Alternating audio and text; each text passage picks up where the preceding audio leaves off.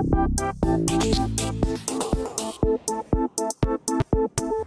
everyone, so today I'm doing a tutorial for these Katy Perry nails.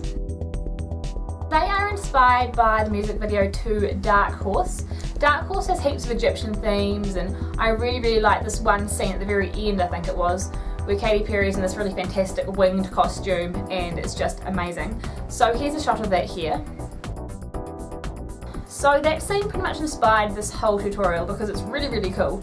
And so I went with the gold, which is seen in the wings in Katy Perry's costume, for the ring finger and thumb, and I've used the pattern that was around her neckline for a costume as kind of like a tribal print on my index and pinky, and on my middle finger there's just the name of the song with some sort of related triangle geometric shapes.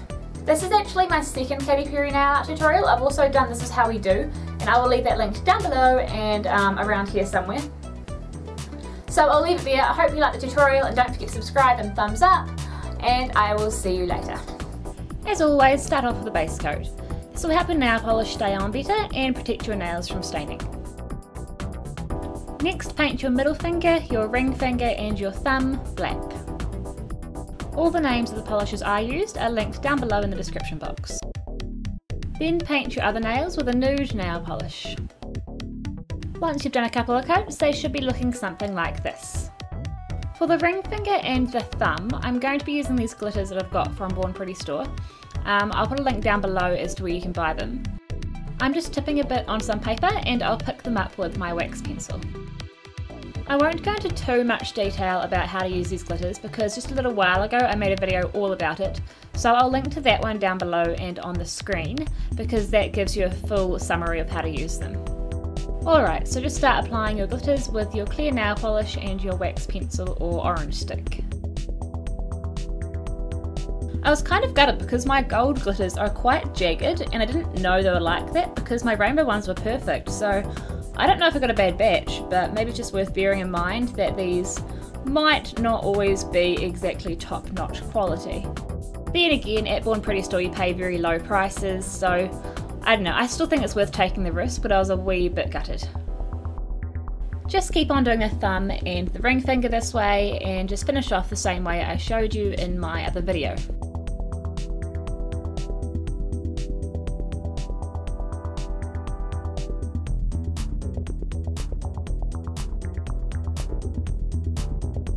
Add a top coat, and here we are. Next I'm dabbing some gold nail polish onto my palette. If you want to get one of these you can find the link down below. This gold polish is so perfect for this design because it's really opaque but also very glittery, and you don't normally find many gold polishes that aren't just boring top coats, whereas this is really good for normal designs. It's called Carried Away from Nicole by OPI. Anyway, so as you can see I've done a couple of straight lines horizontally across my nails, and now I'm adding some small vertical lines to make little boxes. Then just add 2 more horizontal lines across your nails.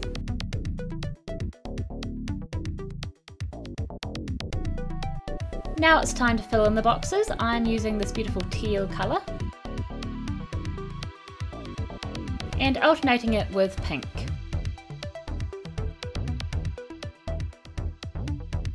Now we're going to add in some red zigzags. Just do it like I'm doing here, starting in the middle and going out to the sides.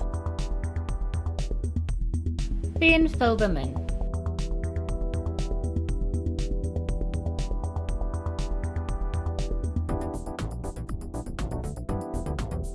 Now we're going to add some tiny blue squares on their sides, or diamonds, in between these zigzag triangles.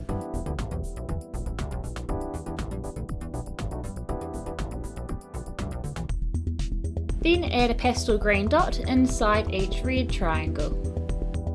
As I was kind of making this up on the spot, I decided to add in a few more of these gold boxes, but this time make it pink and light pink.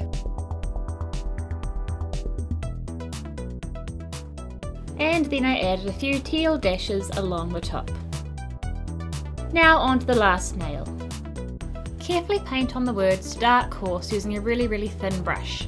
If you don't have a thin brush, I have got a tutorial all about how to cut down your thicker nail art brushes to make them suitable for this sort of work. The link for that video will be down below in the description box.